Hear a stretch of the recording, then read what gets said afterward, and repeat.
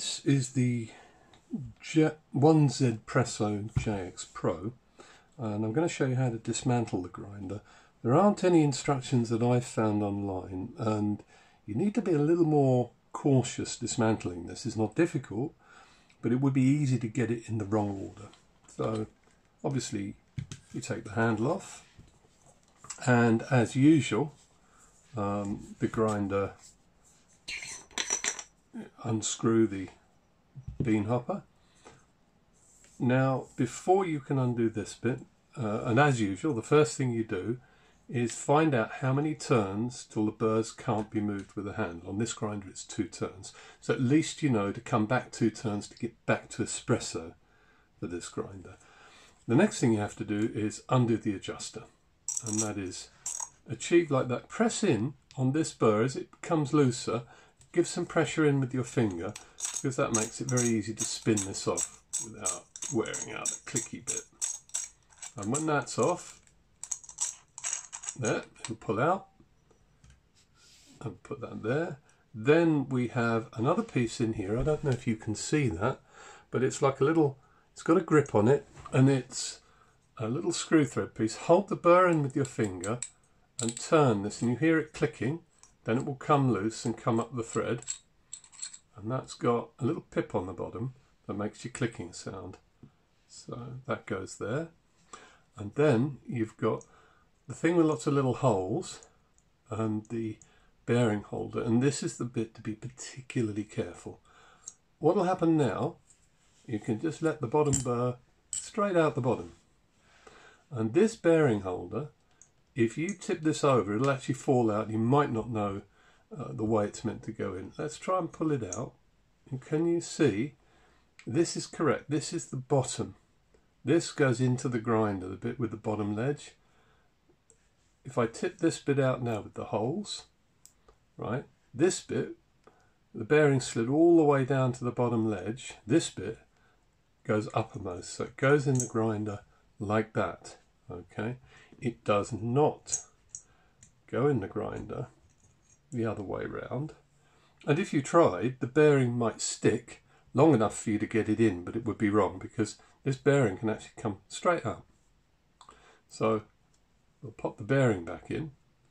That's how it goes, and then these dots go uppermost. We'll put this here and its bearing.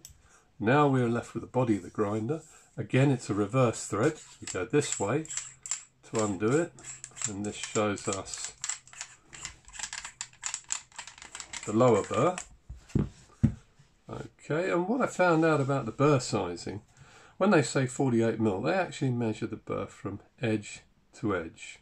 So it's not actually directly related to what the actual grinding surface of the burrs is, although they're fairly large burrs. For a hand grinder, they're not small, and they do grind quickly.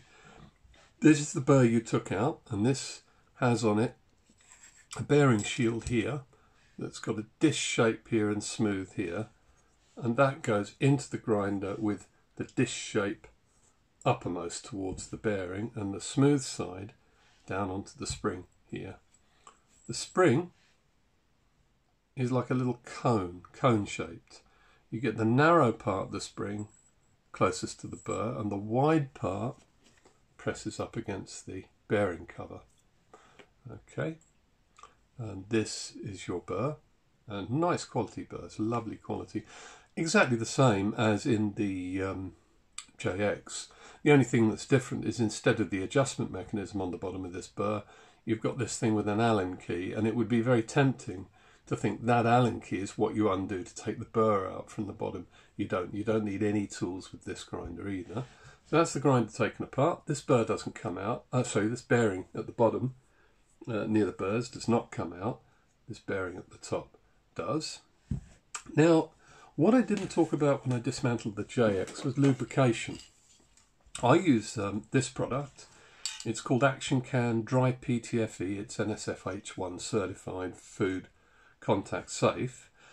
It's made by Ambersil. They bought Action Can some years ago, and I don't have shares in them, but they do make some of the best food grade lubricants you can get. And dry PTFE is particularly good because you can lubricate this without leaving anything for coffee to stick to. Like I say, it's a dry PTFE. So I'm going to put that away. Get yourself some of that. Just go onto the Ambassador site, look for dry PTFE. It's not cheap. I can't remember what it is a tin, 15, 18 pound a tin. It's got loads of uses. In coffee machines and grinders and things like that. So where would you lubricate? Well, I would lubricate this shaft and the threads. I would lubricate the front face of this bearing cap, this bearing cover. I don't think you need to do the back face and the spring, because the spring is what's rotating against this, just to minimise wear and keep things nice and clean. The bearings should be sealed for life. They won't need lubrication. Just give them, if you've got the top bearing out, give it a brush or a wipe just to make sure any coffee on it is up. So we're going to put the grinder together. Bottom burr, spring, smallest side down, widest side up.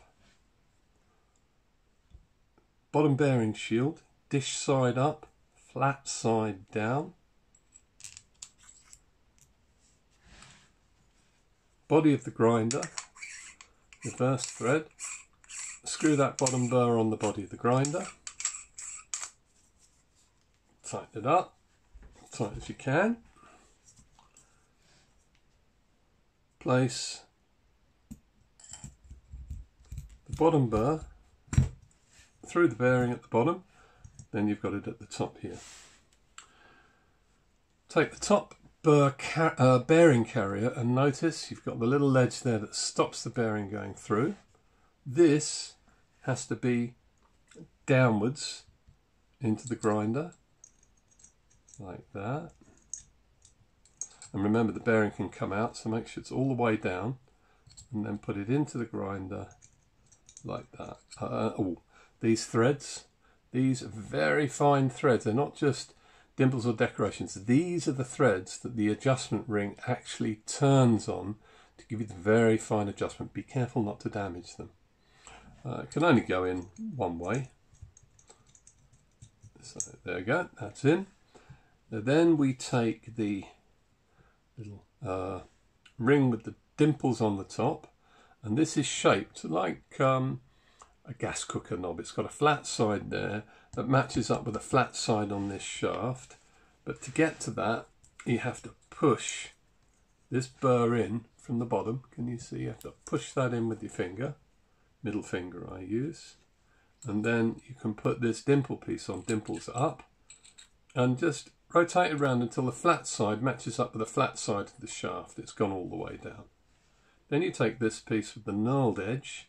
It's got a dimple on the bottom, a pip on the bottom. You put that pip downwards towards the dimples, and you turn this and screw it tight until you're holding the burr and you can't tighten that anymore. Then you take the adjuster. It's got little dimples on the bottom that go into these are like little balls or ball bearings, whatever they are, in springs. And there's a fine thread on this that matches the fine thread on the bearing carrier. So we'll push that up, because that allows us just to drop this in and start it without any force. We don't want to cross thread it. As you can see, it's spinning on. Now it's starting to click, and that burr is now pretty much fully home. Yep. Put the handle on just for a quick check. Okay, and that's probably, I just like to get it on. I can just about move it, and then I'll come back. My eyes are not very good now to see in this light. I'll come back one. It's numbered, so if you can see the numbers, it makes it easier. That's a couple of turns. That's probably 2 turns back to the espresso setting. Put the handle on, turn the grinder, check there's no funny noises, check everything's together as it should be. Finally, place the capture pod on. That's how you put it together. You won't find that information on the internet, so it's best you see it here. bookmark the video. If you do need to take this grinder apart and put it back together, I just recommend you come back and just watch this video again.